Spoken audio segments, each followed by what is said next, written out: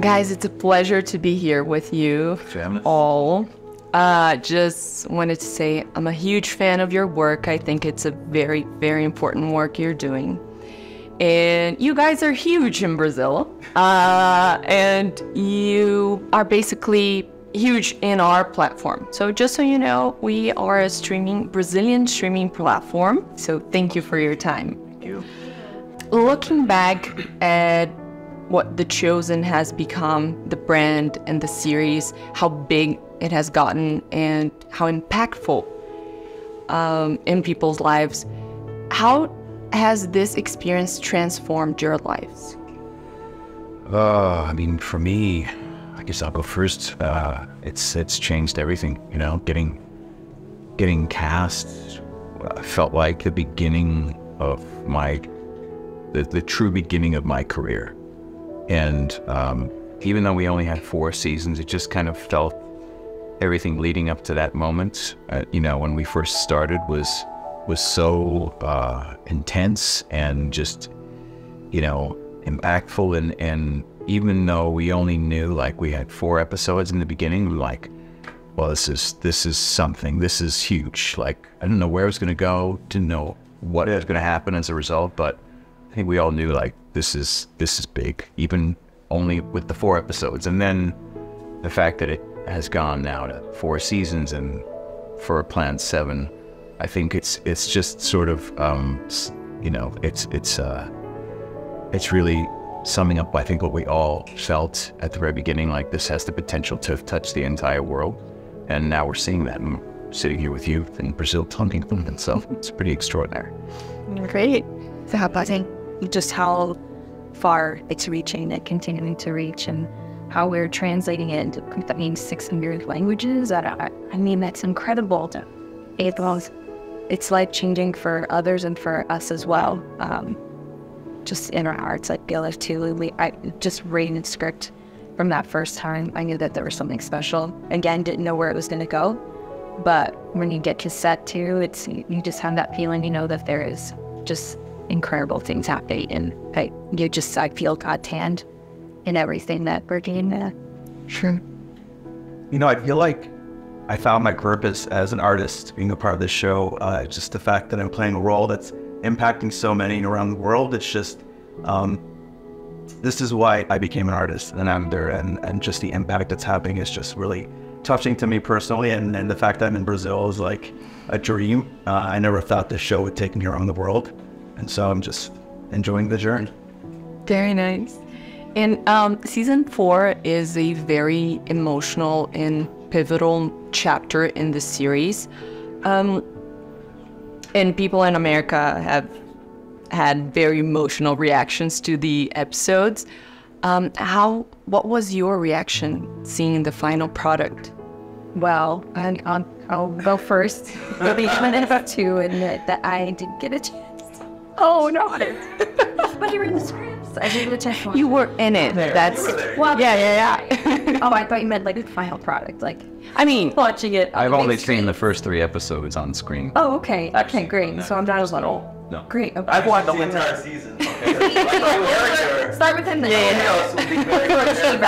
Of course he watched the entire season. I was blown away. I think when we film it out of order, so we don't really know what it looks like, and just the editing and the cinematography, especially watching in theaters, elevates it so much more. So episodes 1 and 2 is my personal favorite, and then there's another episode that's my favorite later in the season. But it's just, I'm always in awe. My mouth is like every time I'm watching something from The Chosen that we do. Nice. And did you have a favorite episode to shoot? Oh gosh.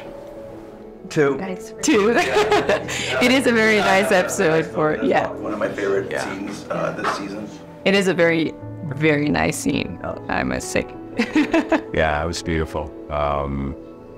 Yeah, I think because I've only seen the first 3, there are some of my favorite scenes are in those so far that I've seen.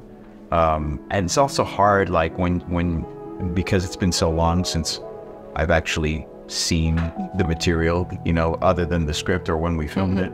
It's, I don't know about you guys, but to me, after a while, like, I start to forget which scene was in what season. I'm like, Season or that's, yep. I could say like when you have the one that was that's season 4. It's one of the worst season 4. No, what's season 4 though? When you asked like, which is your favorite? Yes, I was like, what happened to season? Which episode was it that I did this? I don't know. I just love the small moments, truly. Like the even the moments where nothing is said. There's a moment in the kitchen with you and I. Even those are some of my favorites. It's just not much. Very cool. Yeah, very cool. And each of you has brought something very unique to your characters. But looking back, what were the unexpected challenges of bringing them to life? The heat, the thunder, the lightning, the hold for play. Can I keep going? So many did the plays. Well, on a serious note, for me, it's staying in character. Honestly, staying in the headspace of Matthew and keeping it up. And we have long days and we do many takes, so it's a lot of energy for me. So that's always been a challenge, but it's a welcome challenge. Yeah, for me, it's also continuing to stay in the headspace of continuing to almost stay where I need to stay emotionally to serve the story and not let myself get distracted. It is challenging, especially the content that the story we're telling, they can come to life. Yeah, I would agree with both of them and add, for me, there's the needing to maintain that concentration, especially given the heaviness of the circumstance for season 4. And then on top of that, the amount of scripture that I have to learn, it feels like a lot at times. And so, oftentimes there'll be moments where in between scenes, like cast is kind of, we're in the parking lot of the set and guys are throwing around a football or they're like hanging out. I'm like, I want to play, and I can't. I'm like, I'm going to go study. It's like I always have homework, and the guy just doesn't have a respite in the amount of homework. And that's true for all of us when we're working, but for Jesus, because of like the amount of scripture, it just feels like extra. So, and I think progressively, it's going to get harder, until we get to the moment where, Jesus dies. So, which is a welcome challenge at the same time. But it's also, I feel like I'm going to have to be extrapolating myself further and further as we go from like cast, just to kind of stay in that zone, because I think it'll also mirror the isolation that Jesus ultimately feels, especially as we get to the Garden of Gethsemane. Very interesting. Thank you. And on that note, how do you deal, or do you feel the pressure, and how do you cope with the pressure of playing Jesus? It's not just any. Lots of wine. It's fitting to the character.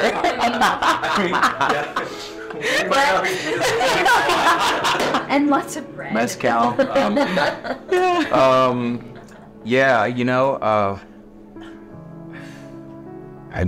I pray a lot. I look for opportunities to just surrender it, Yeah. Ultimately, I have a job and I have to do that job, and no matter what the weight is of that, I still have to do it, and I'm committed to it, and I gladly accept it. And so whenever things feel like they're heavier than I can carry, I just have to surrender it over and just be like, hey, can you take some of this load off of my shoulders? And sometimes I feel that, and sometimes I don't. It just still feels heavy, and I just be like, okay, I'll just keep going, and by the grace of God, I get through it. So very nice, very nice. And just to wrap this up, what is the message you wish people took from season 4? One of our greatest the messages that we get just in life in general, is knowing that there is light at the end of suffering, and you can find that healing from whatever you're going through, from loss, from grief, and there is hope, you know, at the end of whatever you're going through. We really, I think you really hope that message sits. Yeah, for me, it's hope as well. Very nice.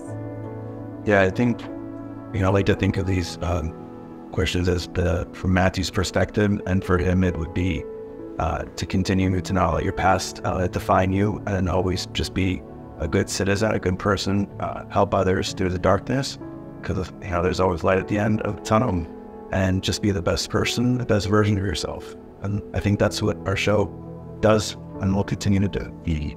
Well, that was really nice. Thank you guys so much. It was a pleasure meeting you all and talking to you.